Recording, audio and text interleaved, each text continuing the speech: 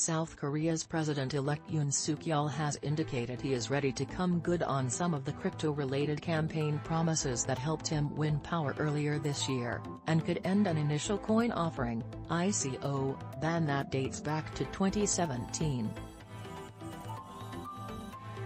Yoon will be sworn into power on May 10.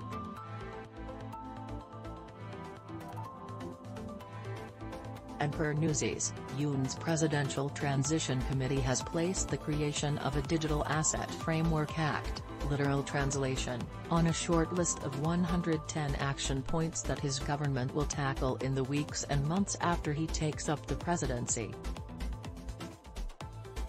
The details of the plan include the creation of suitable conditions for investors who wish to invest in digital assets with confidence. More importantly for big businesses, however, the committee made mention of enabling domestic ICOs, albeit with issuance methods that provide safeguard.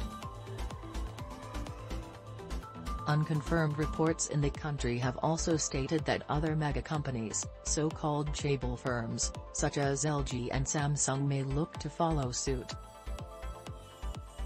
Previously the likes of Kakao and a Hyundai subsidiary have had to issue their own tokens through international subsidiaries.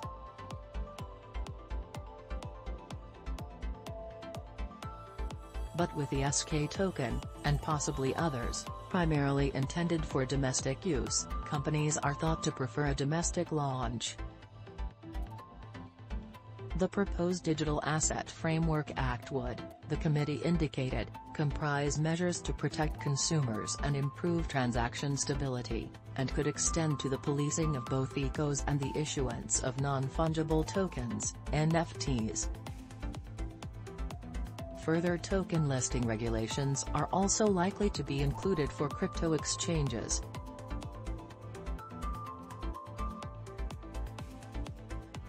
Domestic ICOs, under the proposed law, would be organized into a regulatory system, where coins would be classified as security type and non-security type tokens, with a government-appointed body ruling on matters such as the utility nature of a token and whether it was intended for use in th.